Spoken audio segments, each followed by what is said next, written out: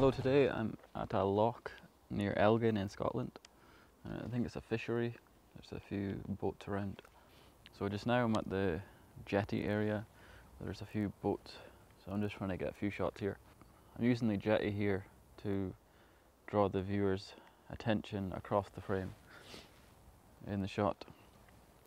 So I'm using the straight lines of the jetty here. And I'm not making the jetty central. I'm putting it off to the side a little bit and getting a few boats in the shot as well. So there'll be the interest of the jetty on the right side of the frame and the interest of the boats on the left side. And I'm using the 10 to 22mm Canon lens, and I'm currently at f22, so I'm trying to keep my shutter speed quite slow just so the reflections on the lake are a bit smoother. You get more of a mirror effect, because it was quite good just now, but there's some slight ripples that might come up in the shot. So now I'm also going to take a shot here. I'm going to try and centralize the camera on the jetty here, just to get it a nice symmetrical sort of shot. And it's more of a central aligned composition, so the lines of the jetty are going straight through the center of the frame.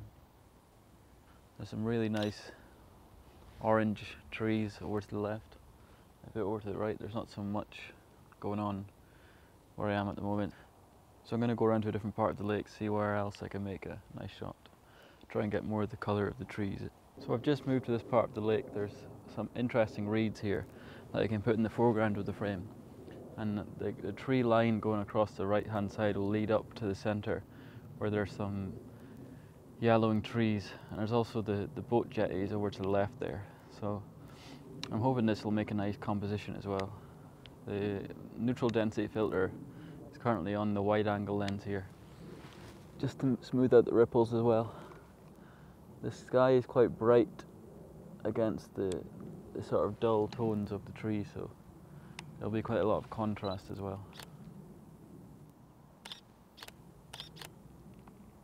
So I'm just trying to now get the tree line at the top right hand side of the frame to draw the eye into the middle, and also the reflection of the tree line. So it's quite big on the right hand side, and the line draws the eye into the centre.